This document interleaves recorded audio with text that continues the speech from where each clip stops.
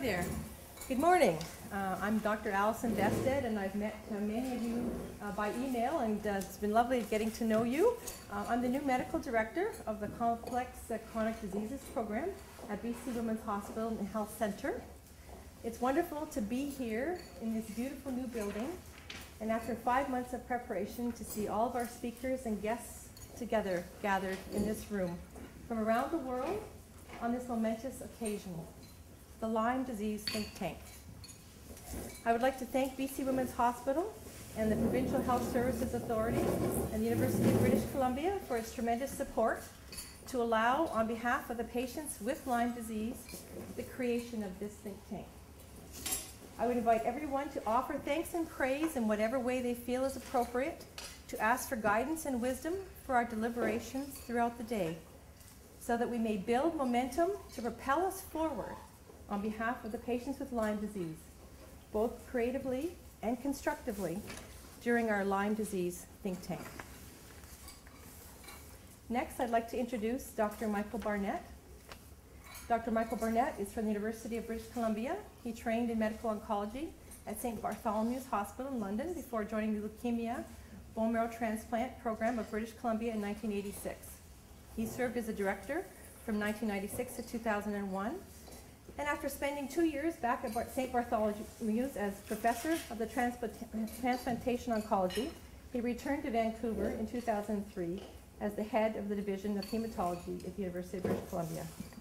Dr. Barnett spends his professional time overseeing the activities of the Division of Hematology, and he has a particular interest in myeloid leukemias. We welcome Dr. Michael Barnett from the University of British Columbia's Faculty of Medicine to our Lyme Disease Think Tank.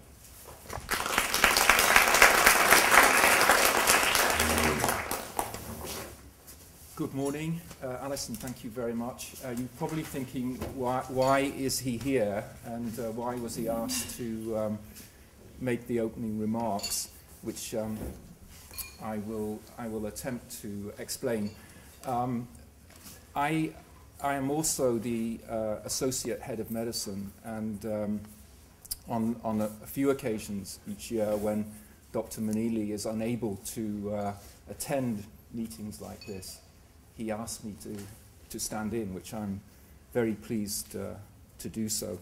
Perhaps as a background, I would say that the typical standing in involves sometimes meetings like this, but also sometimes awards events. And so when I first took on the job about 7 years ago, I was dispatched to the UBC Faculty of Medicine Awards Night when I had to introduce with a small summary, about 10 minutes for each of the members of the Department of Medicine who had been promoted to full professor. So I decided this was a fairly serious event, and I would not say anything particularly amusing. And so I went on for a long time, so that the audience was in deep slumber at the end of it. And what I had not realized was that there was a sequence of department heads that is basically the same each year. So the next department head stood up and said that he was delighted to be back at this meeting, particularly so as this year he did not have to follow such a witty and erudite speaker as Dr. Manili. So I'm hoping to say a few things of vague interest and might be amusing in this address. But I start from a position of ignorance, and certainly I think that's probably true of a number of physicians in regard to Lyme disease.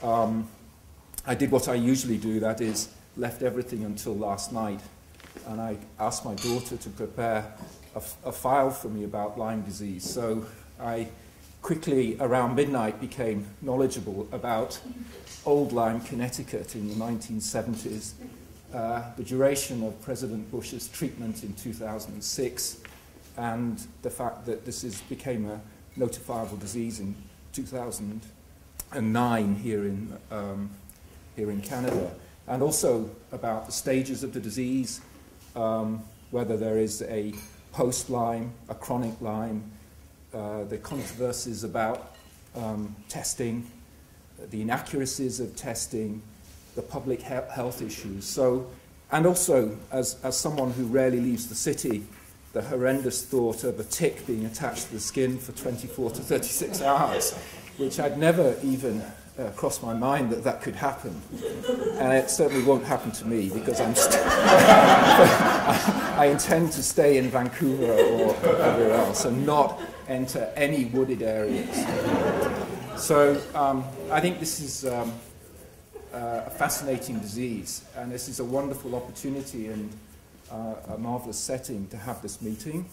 I think, at least in my opinion, this meeting is an opportunity to bring together a number of individuals with diverse backgrounds. And it's clearly, I think, about engagement, not about consensus.